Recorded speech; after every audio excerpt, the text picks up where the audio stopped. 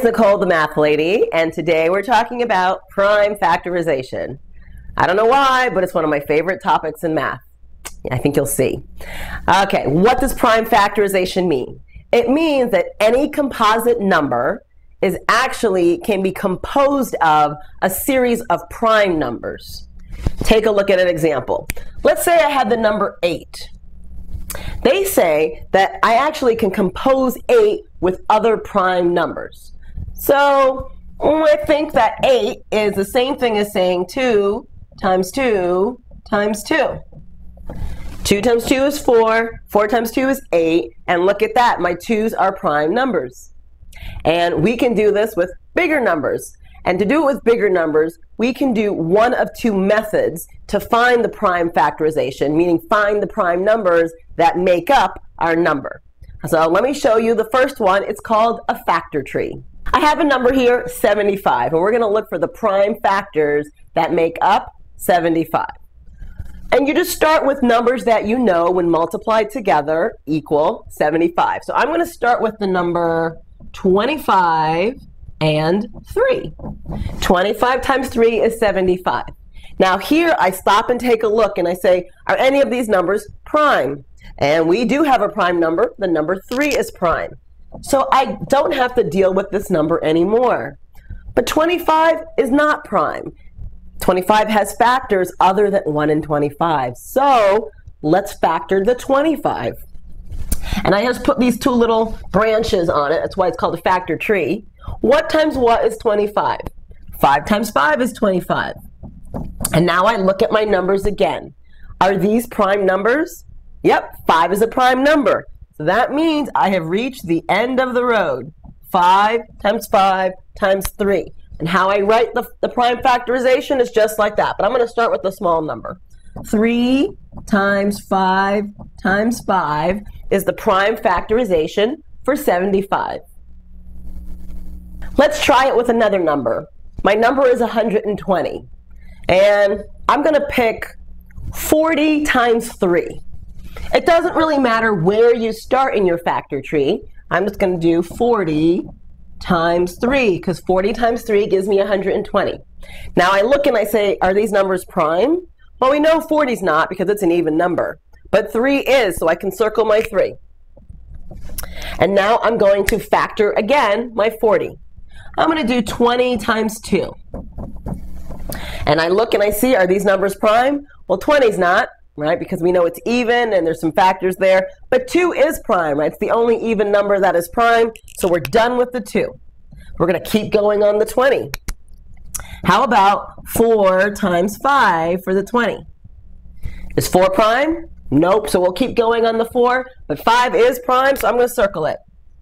And we know that 4 is the same thing as saying 2 times 2. And we already know that 2 is prime, so guess what? We are done. All there is to do is now to write it. And we have 2 times 2 times 2 times 3 times 5. That is the prime factorization for 120. The factor tree is one way to do factoring. There's another way called division by prime. So let me show you that way. We're going to use the number 150, and I'm going to do something a little strange. I'm going to start writing at the bottom of my board. Here's why. I'm going to put 150 in, make that a little nicer. There we go, 150 under my division bar. And I'm going to start with the first prime number. I'm going to say, does 2 go into 150? And it does. So we're going to do the mental math to figure out the division. 2 goes into 15 7 times. 1 is left over. And then 2 goes into 10 5 times. So that's the first layer of my division by primes. And then I go again. Does 2 go into 75? No, it does not. Now I go to the next prime number, which is 3. And I see, does 3 go into 75? Well, remember, the divisibility test for 3 is you add the digits together. 7 and 5 is 12. That means 3 can go into 12, so 3 can go into 75. So I'm going to do it again. I'm going to put my 3 here, and there's my division bar again. 3 into 75, let's do the mental math. 3 goes into 7 2 times. with 1 left over. 3 goes into 15 5 times. Okay, are we done? Is 25 a prime number? It is not, so we have to keep going. So we start again. Can 3 go into 25? It cannot. So, why? Because 5 and 2 is 7, not divisible by 3. So let's move to the 4. Oh, actually not 4, because 4 is a composite number. We only want prime number, because this is division by primes. Let's move to 5, the next prime number. Can 5 go into 25? Yes, it can. So let's do it. 5 into 25 goes 5 times.